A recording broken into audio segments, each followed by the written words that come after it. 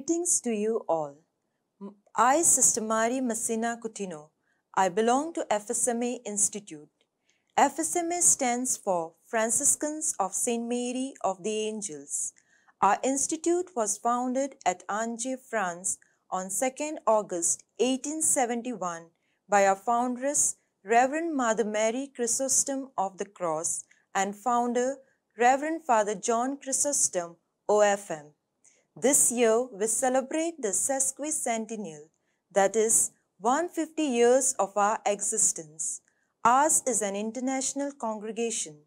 Our sisters are working in different parts of the world, such as France, England, Ethiopia, Brazil, Tanzania, and India.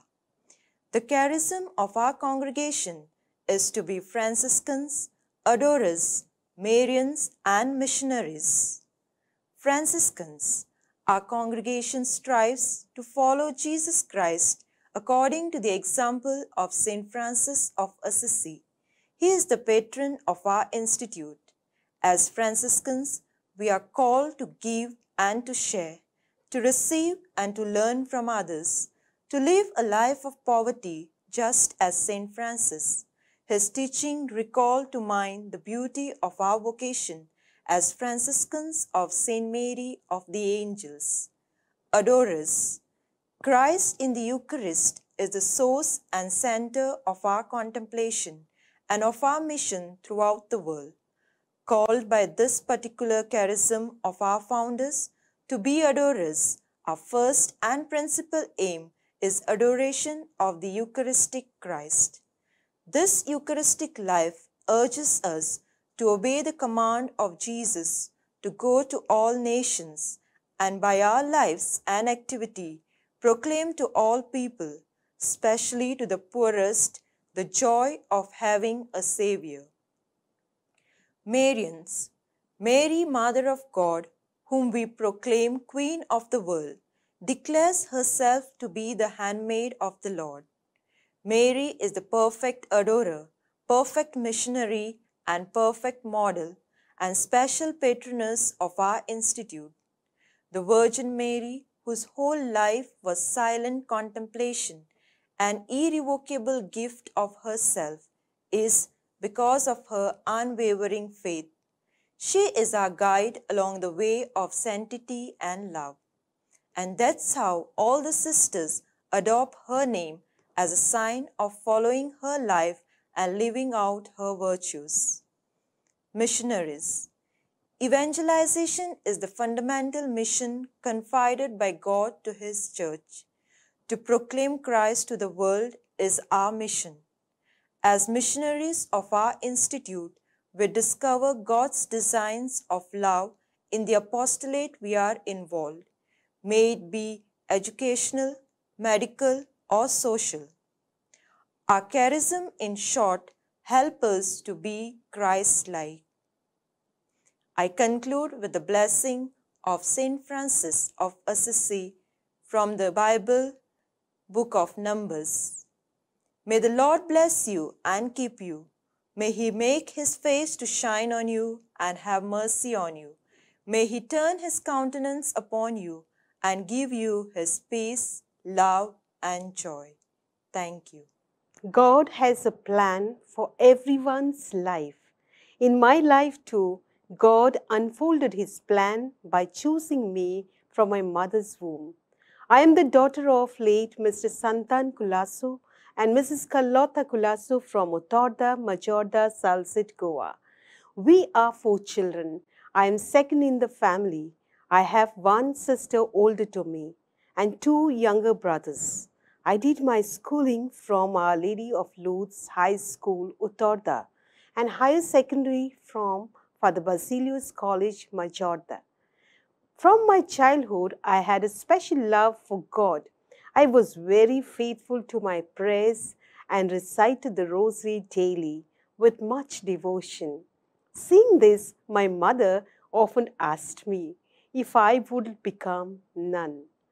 After my SSC, I attended a vocation camp. I was disappointed seeing some sisters working in the kitchen. One of my friends remarked, saying, all those who are weak in studies have to serve in the kitchen. This put me off because I was an average student. So I decided to drop this idea to become a religious. When God decides, who can change His plan? Everything takes place in His time. After my 12th, I started working at different places. Finally, I worked in my parish as a church clerk during the time when Father Galbert Pereira was our parish priest in 2001. During my tenure in the parish, I was also a member of the PPC, catechist, president of Legion of Mary, SSC leader, and a charismatic, etc. All these experiences and the word from the Bible, I am the truth, the way, and the life, John chapter 14, verse 6, motivated me to follow Jesus. I was also inspired by our parish priest. While I mentioned about my desire to join for religious life to our parish priest and informed him about my decision to become a religious. But he could not believe me since I was very sociable and actively participated in all the occasions, especially going for weddings and dances. This nature of mine invited 24 proposals, and then I too felt I need to say yes and even started getting my trousseau ready. I said yes to one proposal, but he had put down some conditions that I would not be allowed to visit my family. Secondly, no permission will be granted to participate in church activities. Thank God.